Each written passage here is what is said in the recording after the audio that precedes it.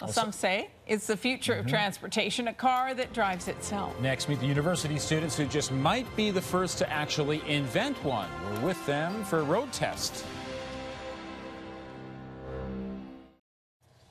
Researchers all over the world are looking at building the first reliable autonomous vehicle, a car that drives itself. But 2 university students just might beat them to it. Kevin Fleming checks on their progress.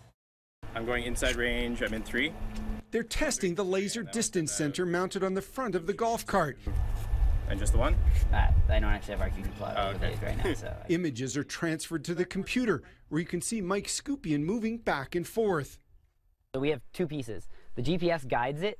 It runs based on pre-recorded GPS routes, and then the LiDAR on the front allows it to stop for obstacles, even down to if you're sitting cross-legged on the ground, it'll still see you and stop for that.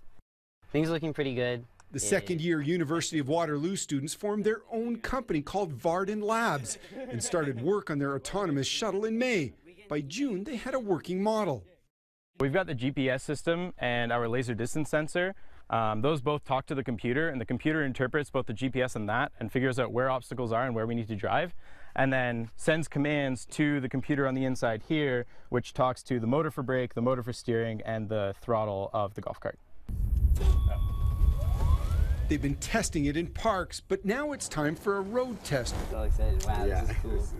Where it can get up to its maximum speed of 20 kilometers an hour. There are others in the world working on similar projects. In terms of shuttles, there are a couple companies. One of them is Navia out in the UK. They received about $19 million of government funding. And honestly, they have exactly what we have today.